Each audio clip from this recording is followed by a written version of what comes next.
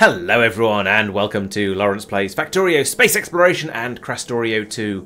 And today's video is going to be all about the improvements I've been making to the deep space science stuff and all of the shortages we've been seeing while we've been working on that. And there's been quite a lot of them. So let's dive in from the top.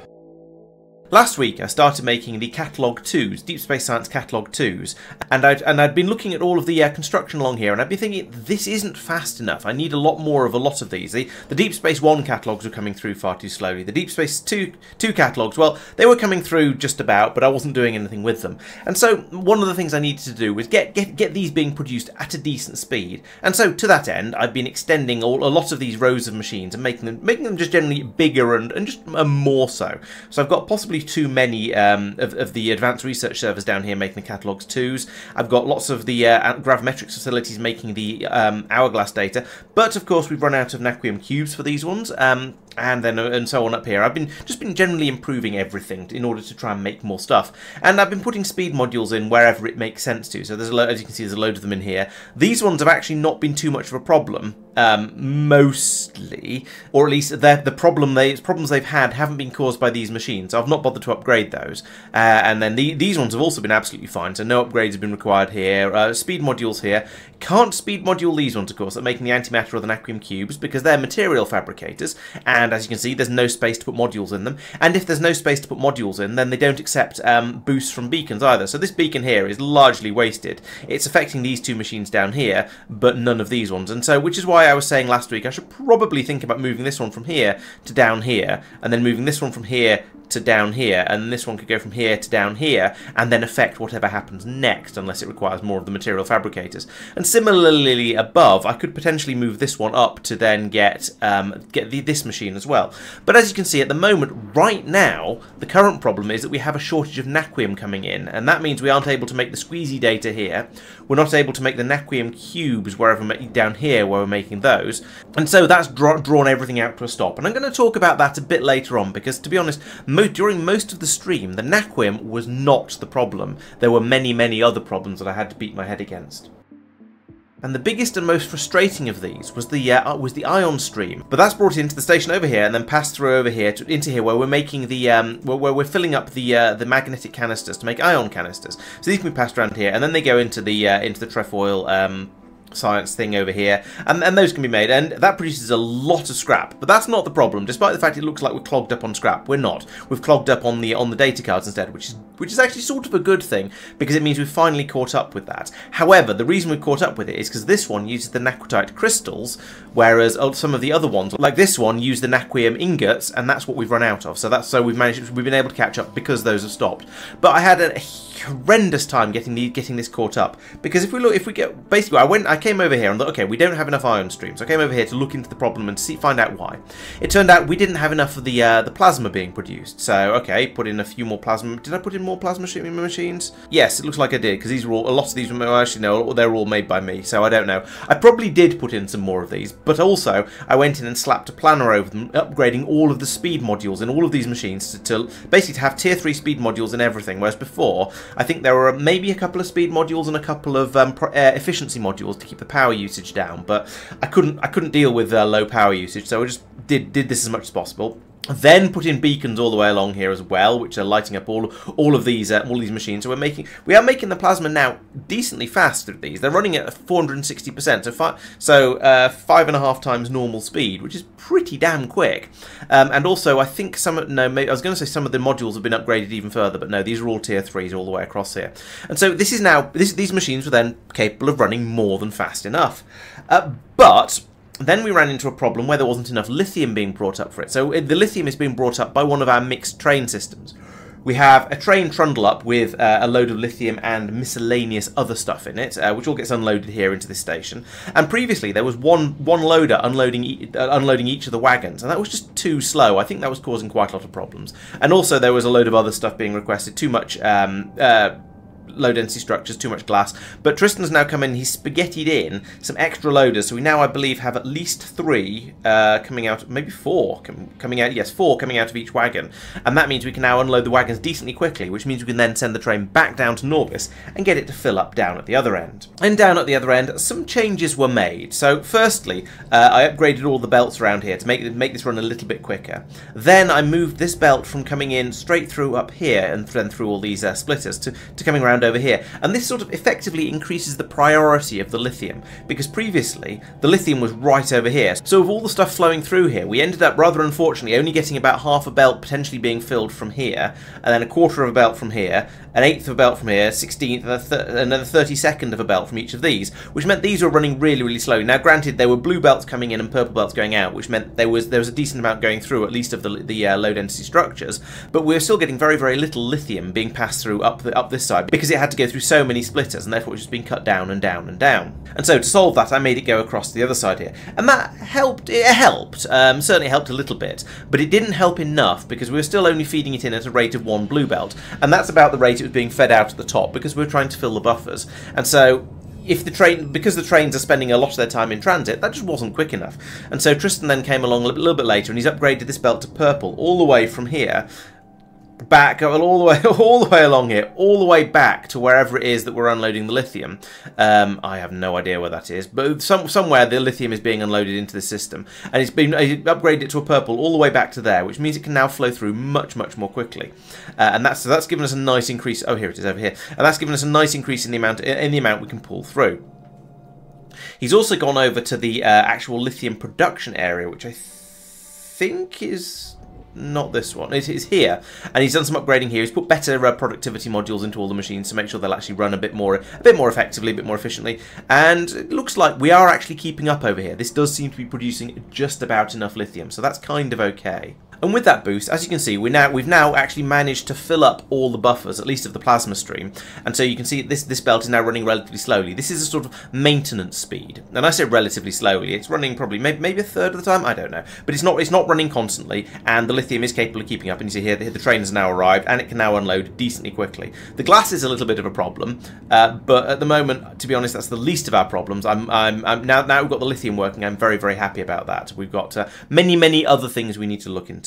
And so that has, as I say, now managed to finally create enough plasma stream to fill up all of the all of these pipes. Well, oh, actually no, this pipe is completely empty, but it is being pumped out over here, and yeah, it's struggling a bit down here. Okay. Maybe we're not actually making plasma stream quite fast enough to keep up with everything else, because then I realised we still weren't making the ion stream fast enough. So I came along here and I've done some big upgrades along here, and it looks and along here I've upgraded all of the speed modules to tier 4 speed modules. So these machines are running at almost 7 times their normal speed, thanks to the beacon down here as well. And so this means we're slurping in the plasma stream from here. And this is a reasonable supply. The pipe has some in it, but yeah, I'm a bit concerned about that. We might need to boost that again even further. And then the ion stream down here is all being pumped into the station, and actually the station is getting quite full. That's extremely nice to see, because the station was basically empty. Now this is probably because the Deep Space Science has shut down due to a lack of naquium, but as you can see, this plasma train is still running very, very busily and constantly, just trying to keep everything running that and trying to top up all of the things that have been so demanding in the during the last stream, because we were getting through enormous quantities of it. But there were a couple of reasons for this. One was, as I say, down here we're pulling the ion stream out here and filling up the canisters over here to then turn them into the science down here. That was pulling through massive quantities of it, because for each one of these we fill up, it takes 1,000 ion stream, and that's a lot. And then each time this runs, it will use up one of those ion canisters. So every single one of these tech cards coming out here requires 1,000 ion stream. That's quite a lot. Another thing that we're short of, and this is relevant, I promise, was these data cards, the ones I've been called sort of hypnotic. They're swirly, I forget what they're actually called. They are entanglement data. And so we're short of those, because those were brought in over here and then fed down to these machines, where they truck through here, and, well, it uses up an entanglement data every time it runs, and there's only a 50% chance of actually producing the singularity data that we want out of that as well. So it takes 2 of these cards to produce 1 singularity data, and also presumably some naquium cubes. That's the other thing that's needed, and we've run out of those, so that's why this has stopped.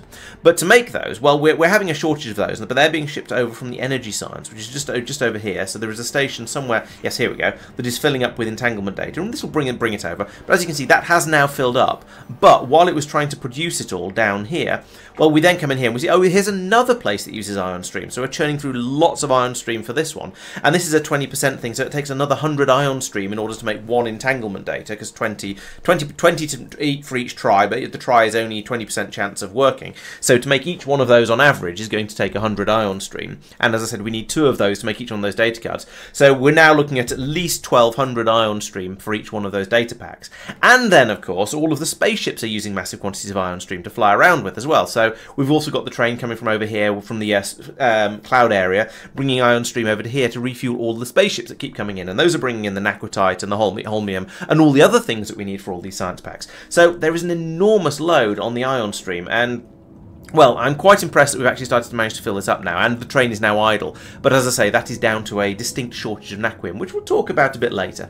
But for now, yes, over here we had an absolute crisis with the plasma production, which is now actually once again is more or less a crisis. Although now that this train has stopped running and these tanks are mostly full, I imagine sometime in the not too distant future we will actually manage to fill up all of the buffers, and everything will sort of calm down a little bit, at least until we start things running again and start pulling through enormous quantities of everything again. The problem is that when this system is actually running flat out and we do have enough naquium, having this one train running backwards and forwards from here to over in the deep space science area over here is not actually enough to keep this machine running flat out, producing these ion canisters. It rips through them so quickly that by the time the train is ready to set off back over here again, we've already emptied the tank, and because we just ripped through it all so quickly. As I say, fortunately it's all stopped now because we've run out of other things, so there's other places that are causing problems. But I don't know quite how we're going to get around that, other than perhaps having either a second ion stream production area that's giving it to a different train, or maybe having a second loading space over here so we can have a second train in and filling up. I don't know, neither of those options seem particularly good to me. I don't really like either of them, but we might have to go with something like that just in order to allow the system to keep up with the ridiculous rate we're using the ion stream up at. So we could, let's see, we could put in another, well, we can't, these tanks are an odd number of squares across, so we can't easily put in another train. We can't put in another train here without putting in a pipe on the pump, and that will really slow down how quickly the train fills up as well. So I don't think there's much we can do about that, apart from perhaps have another set of storage tanks and ion streams somewhere else. But as we discussed previously when we were talking about making the antimatter, there isn't really room around here anywhere to put in another train stop. So yeah, I don't know what we're going to do about that. I guess we may just have to not run the Deep Space Science facility at its absolute fastest, because we just can't keep up, which is kind of terrifying. The next thing to note or to report on is that putting in all of those speed modules in all of the plasma generators and particle accelerators down there has done ridiculous things to our power consumption. Marc has helped an enormous amount by coming in and literally doubling the amount of power we're capable of generating. So if we have a look in here, you can see that we're now, well, ignore the numbers written up there because I've got the lights on, so it's cheating, but we are now capable of producing 70 gigawatts, up from 35 at the beginning of the last stream. And if we look back over the last few hours, you can see how, well, actually the laser artillery turrets are something separate that's also causing trouble. But the particle accelerators, well, they plateaued here at one point, and this was, I think, when they were all full of efficiency modules and stuff, such like. And then they spiked way up here when I started running everything absolutely flat out, up at 34 gigawatts. So on their own, the particle accelerators were using basically half of the power we were capable of generating, which is frankly crazy. That's an enormous amount of power. Now this has dropped off a lot now because we're starting to, a lot of our buffers have filled up, but if we're going to be using that sort of amount of power, well, it's a good thing that Marc has been expanding our solar areas, let's put it that way. And also there's the rather silly quantities of laser artillery turrets that Tristan and Marc have been scattering around on Norvis. So as you can see down here, they are using 19 gigawatts. As of right now, the particle accelerators are only using 14, but that's because most of them have turned back off again. What's quite impressive is that even though we have a huge number, we have 78 plasma generators, they're still using less than a gigawatt. And that means they don't actually show up on our graph over here, because you have to be using about 3 or 4 gigawatts before you even lift up to a noticeable amount on the graph, before you come out of the noise floor at the bottom. That just shows how big our factory has got and how much power we're using down here on Norvis. And you can see some of these spikes over here. So we spiked way up to 68 gigawatts of electricity being produced out of the flat solar panels there. We did have a little bit of a problem at one point. So you can see down here, actually, some turbine generators kicked in, and we started producing power from things other than solar panels. That's how much of a problem we're having. And you can see the general upwards trend over the last 10 hours of just how much power we've been eating over here. So yeah, it's a little bit crazy. We are using phenomenal amounts of power. And so, yes, we have to thank Marc for suitably expanding that for us, shall we say. I got a little bit distracted and was meaning to talk about this earlier, but yes, as I was saying, we are now making Deep Space Science 1 and 2 catalogues sometimes at a reasonably good rate. They're being fed over to be put into a train over here, and as you can see, we seem to be generating the Tier 2s quite a lot faster than the Tier 1s. So that's something that's going to need to be investigated a little bit, but I think for most of the stream that was down to the rate we're capable of shipping the ion stream over here at, because this was very much a limiting factor. Now it seems to be the naquium ingots, but that's going to affect the Tier 2 as well. And so we now have a train. This is being gradually filled up. We can tell that to dispatch and go over to the Deep Space Science area in the science park. And when it pulls in over here, it can then unload those catalogues into the warehouse, and they'll get passed through. And there you go. We now actually have a supply of the Tier 1s coming through. So it does seem a little bit bizarre that we have a problem with the Tier 1, but the Tier 2s are absolutely fine. Especially as we're doing mostly Tier 2 sciences now at the moment because we can. And so those are fed over to here, much the way you'd expect. We've got the Tier 1s over here. They'll go in here. We'll start making the Tier 1 science packs. Lovely. That's as you'd expect. And then they can be passed over to here, where they can be snaffled up by these machines, which will then turn them into Tier 2 science packs. And as you can see, we've got a nice healthy supply of those. In fact, this is backed up on the belt all the way down to the science labs because of the sciences we're trying to do at the moment. But once these come in, as you see, these machines start to make them. The science packs come through like this, and get grabbed by these machines, which will then eat them up. I did make a bit of a screw up along here. I put one of these inserters outputting onto the incorrect side of the belt. In fact, is this one doing it as well? No, that one should be near siding because that's a Tier 2. Sorry, never mind. That's correct. One of these was outputting onto the wrong side, so we ended up with a load of Tier 2s on the same side, on the Tier 1 side of the belt. Because I was off in Stardust at the time, Marc was kind enough to come along here and tidy up and take out the Tier 2 science packs that were on the wrong side of the belt. So that's now nice and sorted, and it means that we can start doing the researches down here. And the one we're doing at the moment, and that is a Deep Space 1 research, so it is waiting for those packs to come through. So those will help quite a lot. And so yeah, one of the big things I did was get the Deep Space Science 2 up and running. And one of the other thing it needed was these naquium cubes, and that was one of the reasons I needed to increase the production of them, so they could then be brought over here on a train. And so over in the Deep Space Science area, we have an extended number of machines over here producing them, at least in theory, yada yada yada, and they'll get dropped out onto the belt here, which passes them over and puts them into a station down here. This is all pretty straightforward. The only thing to sort of be concerned about here is that we need to make sure we're making enough of them in order to keep everything absolutely everything happy. Because there are so many different machines and so many different things that are demanding the cubes that, well, I'm not sure this is going to be enough. However, when this is running, it slurps up so many naquium ingots that I was kind of hoping it would be enough, because I don't know if we can really cope with bringing in that much naquium. Speaking of naquium, the production of it out in Stardust is trundling along quite nicely. We have, as you can see, we filled the warehouses along here. Does that mean there is a ship about to arrive? And there is a ship about to arrive. It's still a little way out, but it's on its way in. And so, in theory, that means we'll probably be able to keep the system running and just load up this warehouse down here, I guess. It's 2/3 full. The question is, will that spaceship arrive before this warehouse fills up? And if not, do I actually care?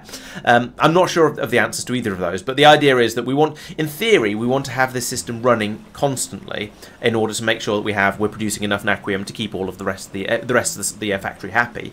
In order to do that, we need to make sure that we have the ships coming in often enough, and I think we might need one more, possibly 2 more ships in order to allow it to run absolutely constantly. But in the meantime, as you can see, the trains are running quite nicely. We've got a nice steady stream of naquitite coming out here. Fingers crossed the next train will arrive before this one has finished unloading and has to leave. But in order to make sure that happens and keeps happening, I've now finished off that naquium mine down here, the one that I screwed up last time, because I ran out of rocket fuel and didn't manage to finish it off. So this is now it's another naquium mine, the same as all the other ones. We've got lots and lots of drills in here. They've all got speed modules in them. They're pumping it out into a station over here. This station is full, so we're ready for a train to come out and grab that. And hopefully a train will come out and grab it before before all the belts back up and the mines stop running, because if not, that would be a waste of mining time. But it doesn't look like there is a train on its way down here. Maybe there's plenty in nearer mines, because we do have is that train? Yeah, that train. Yeah, we see another train's come in and started unloading. But the other mines are all quite a bit closer, so maybe this means I need... Well, there are a couple of possibilities here. One is that I have one train go to each mine. Another possibility is that I put in more trains, so there's always plenty to be trying to go out to the mines and just let them queue up here trying to unload. Another one is that I just go, well, as long as this system here is running constantly, who cares exactly how many trains are running and whether the trains are running and the mines are running at absolute peak efficiency? Keeping this system running is the important thing, and that's what I want to make sure happens. And it looks like actually we are now starting to back up, so this warehouse has filled, and the spaceship hasn't quite arrived, because getting from the edge of one of these rings to the middle of it is further than you expect. It takes quite a long time for it to get there. So it looks like this system is going to go to sleep, which is a bit of a shame. Although that said, each one of these does have its own internal buffer, so it's going to carry on running for a little bit while this fills up a little bit more. Or no, it's not. It's just going to fill it up to about 8, and then it's going to stop. So yeah, the system is now officially jammed up and not going to produce anymore. But yeah, this is why I think we might need 1 or 2 more spaceships. I've also been introduced to a trick you can do with the search function if you've got the right mod installed. We've got a search thing here, so you can select entity, choose an entity, and then you can search your current surface, or in fact all surfaces. But I just wanted to search the current one, and it'll show you where all the patches of that thing are.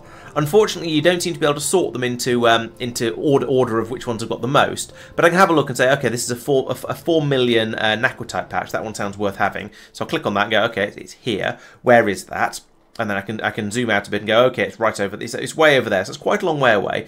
But it is a nice, healthy 4.3 million patch. So I put a tag on here saying it's a 4 million patch. And if I zoom out a bit further, you can see. There are a few red dots scattered around. There's another one there, for example, that's that's another 4 million. There's a patch down here that's 8 million, and so on. So I've done the search and I've had a bit of a look around. I've also left the game scanning because I want to find some more big Naq patches. Any that are under sort of 3 or 4 million, it doesn't really feel like it's worth building out all the infrastructure to get a rail out there and start mining it, especially if I can find better ones. And so I've been doing a bit more scanning, and then we found a few more. No, that's rare metals. There's a 500,000 there, which is pathetic. If we look up here, there's another 1/3 of a million. That's rare metals anyway. That says that one. And I have this problem where raw rare metals and Naq are very hard to tell apart. On the same screen, it's not too bad, because you see that's a deeper purple than this one. So over here we've got about 3.5 million Naq over there, so that's not too bad. If there was another patch next to it, that'd be very worth going for. There's 7 million there, and another 7 million there, and 4 million there. So this area is very worth going to. If I grab all 3 of those patches and feed them into one station, that'd be fantastic. And there's another 3.5 million down there. So maybe feed those 2 together and those 2 together and have 2 10 million patches. So you can see what I mean. There's quite a lot of it around, but it's quite hard to find. So I've left the system automatically scanning this area and looking for more patches. And then as I find them, I can tag them on here, or I can run the search again, and I can tag them all out here, and then just start going out and putting in more mines as and when we need them. At the moment, we obviously don't need more mines because all the trains are here, all the trains are full, they're trying to unload, and we just don't have the capacity in the stations to unload it because we don't have the capacity to load for the spaceship. So there's no point in having any more right now. However, given the rate we seem to be getting through Naq at, I think I might be going to need to put in another copy, basically a straight up copy of this system. So we'll take an unloading station with battery chargers and crushers and revampers and so on, and put it in maybe about, well, probably not there, maybe over here or on this rock or something like that. We'll put another one of them in somewhere, and then we'll be able to run that out to over here, over to the spaceship, and load it into the same set of spaceships, so it'll still be carried by the same spaceships. So then we can put in twice as many, and we'll be able to have twice as many spaceships, because each one will be loaded twice as quickly, and hopefully that'll keep the system running at a sensible rate and allow us to keep doing all the Naq stuff at the rate we want to. We wish to become accustomed to, should we say? So yeah, there you go. You can see the spaceship has landed. It'll fill up really quickly because we've got these superior inserters loading it. and already it's 20% full. So it's loading it up and unloading it is really, really quick, but there's just we just need so much of it that, yeah, as I say, I think I might need more spaceships. But this has meant that the system has now started running again. So yeah, so yes, essentially, in order to improve this area, I'm going to need to put in another Naquium processing area, whether I put which may go on this boulder over here or maybe on this one, or who knows. Another possibility could be to put the Naquium pulverizers out on the asteroids with the mines and pulverize it and ship it back in the crushed form, and that would mean we'd then be able to fit a lot more into the trains, so the trains wouldn't need to run quite as frequently. But that said, the limiting factor isn't so much isn't the train system at the moment, so I don't think that's necessary at the moment. And having it central is quite nice, because then you can easily deal with all of the iridium and the pyroflux and so on without having to try and worry about getting that out to be used for the pulverizing. So I think this system is probably better. It just might need a friend. I'll put it over here. Actually, that might be. I don't know. We'll think about it. We'll come up with something at some point anyway. And all of that crushed naquitite, of course, makes its way over to Talos, where it's then brought down in another train to unload down here into the warehouse, where we'll gradually churn through that. Lovely. Unfortunately, this had broken because I'd made a mistake, and the mistake was that I wasn't feeding the pyroflux in here because simply there weren't. I'd missed out one of these sets of underground pipes, so we couldn't have a underground running from there to here because that is too far. So I need to put this in, and somehow I hadn't, and that meant that this furnace wasn't. That meant that this furnace down here wasn't running, which meant the holmium powder backed up all the way along the belt up into here and jammed up all the way up this system and caused this to stop producing the powder, which meant the powder didn't get fed through. Everything ground to a halt. Fine, that's annoying, but relatively easy to solve, so I sorted that out. But then we had another weird problem over here, and I'm not entirely convinced that I've fixed this one, because I'm not really sure why it happened. But we had a jam on the output belt down here, because, well, I'm not 100% sure why, to be honest. We produced enough, so much crystal and powder and so on. All these outputs had got stuck down here, because the inputs over here machines weren't taking enough of the outputted stuff back in to allow the belt to flow. And that seems like a weird problem to have, because I don't feel like that should be able to happen. I do wonder if it's because the system stopped running for a little while because we thought we seemed to have enough Naquium, because we hadn't increased the usage rate of it at that point so much, and so the system jammed up and stopped running, and maybe that meant that we buffered too much in these centrifuges, which they then weren't able to unload onto the belts over here. Because the belts were full, and that meant they weren't. And so, because what I think, actually, yes, thinking about it now, what probably happened is they outputted all of the crystal and then all of the powder, and maybe then all of the refined, and then the belt was full, and they couldn't output any more of the vitalic reagent, and that meant that because there was too much vitalic reagent in the machine, it wasn't able to run, because they couldn't run that again, which meant it then wasn't able to take in any more refined and powder off the belt. And so because it wasn't able to take in any more refined or powder, that meant the belt stayed jammed up and nothing happened. So it looks like if this system stops, then it has problems. So I might need to have some sort of better buffering system. I'm not quite sure how best to do that. Oh yeah, actually, yes I am. What I would need to do is put in on here and possibly here, just a loader, a chest, and another loader. Unfortunately, there isn't quite room for that, because we could put the loader here, then the chest, then another loader, but then there isn't room to then merge the two belts and feed them onto the splitter. So I'd have to put in an underground along here and run a belt through under here and maybe down him round like this, and it'd be quite a significant redesign. But it would fix the problem, so maybe that would be worth doing. Because the system we've got set up monitors how much Naquium ingot and how many naquitite crystals there are over in Norbit, and then if either of those is larger than 5,000, then it cuts off the supply of them. So at the moment, we have loads of naquitite crystals. They are currently not a problem, so we've got more than 5,000 of them. We've got 7,800 of them at the moment over in Norbit, and so this is cut off because it cuts off at 5,000, so we're not feeding those through. So the next spaceship that goes will basically be full of just Naquium ingots, and that is why the system down here is running a bit slower than we're used used to, because we don't need quite as many of the crystals in order to make the ingots. However, that makes me think I should be massively increasing the amount of ingotry we do over here. Oh no, I was actually, I'll take that back. No, the limiting factor is this refined naqutite that's pouring through here. So unless we can get more of that from somewhere, then there's no point in putting more machines in, because we're limited by that. And currently that's limited by the amount we can make over here, which is limited by the amount of crushed naqutite coming. Forget everything I just said. There's no point in trying to increase that, because the limiting factor is not the crystals. We just have more crystals and we know what to do with, which is fine, but it means we're limited by something else.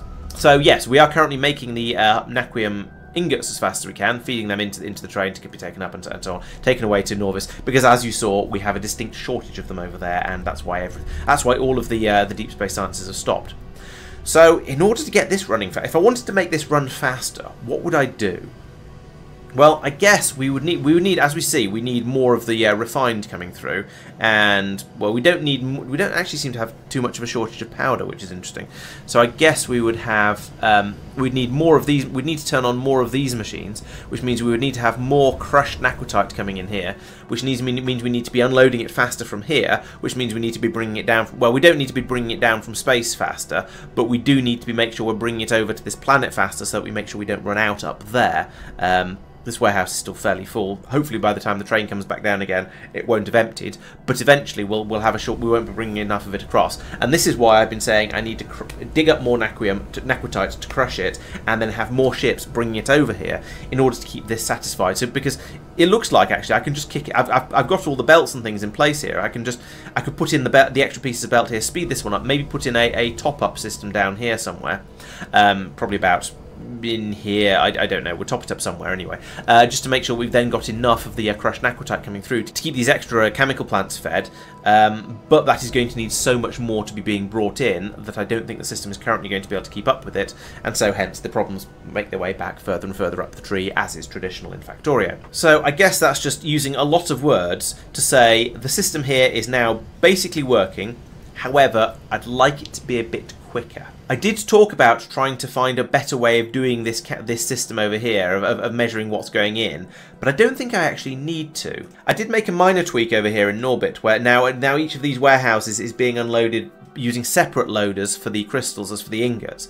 And my theory is that if a spaceship comes in with stuff in it, it's because there is less than 5,000. That means that the warehouses up here, that one and this pair, can't be full, because if you look over here, you can see 7.8 thousand is this warehouse. Well, if this warehouse had less than 5,000 in it, then it would be less than half full.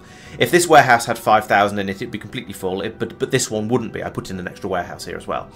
So there is at least going to be room for another 5,000 in the warehouses up at the top. But if a ship arrives, it is, in absolute worst case, it's going to have 3 full warehouses of whatever it's bringing over. So in this case, in the case of the one that's going to come over next, it's probably going to have 3 full warehouses of ingots, minus a little bit of the steel. So it's going to land here. It's going to unload 3 full warehouses. It's going to fill, so these will be completely filled. Then they will pour a certain amount out into this warehouse, which will then pour a certain amount out into this warehouse. And so we'll take 2 warehouses worth out of that. So we'll have each of these will be about will be part full, maybe be about a third full. So that means at that point we'll have significantly more than 5,000 of the ingots available. So if the ship then clears off, if it then comes back again before these warehouses have emptied, that means it must have come over with crystals, because otherwise. Well, because otherwise it wouldn't have left, because it wouldn't have brought over any more ingots, because we've already got enough. So it must have crystals. So that means at this point it would then be unloading 3 warehouses worth of crystals, which would then, well, we'd be able to get some out into these warehouses, and it has occurred to me now that this wouldn't work, because this one would be completely full. I need to put in some limiters along here to say, don't put anything else in here if there is more than, if it is more than 80% full of the thing you are trying to put into it.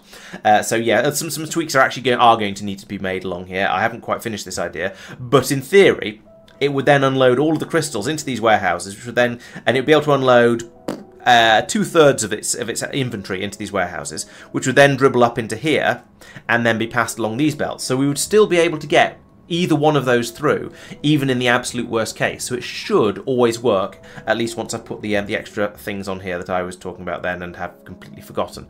I'll need to have a little bit of a think about exactly how that's going to work, because I've already used both of the colours of wire on here, so we shall see. But it's going to be doable. I can manage. I can get that set up and make it work without too much difficulty. And that has been about the right sort of length for an episode, I think. So I'm going to call it here, draw a line, and under basically what's been the deep space science and all of the stuff and shenaniganery that's been going on around that, because it's caused me no end of headaches, of course, as is traditional. It's what we play the game for. It's fun, really. But there's been quite a lot going on there, what with all of the ion stream issues and trying to keep the Naquium being produced fast enough.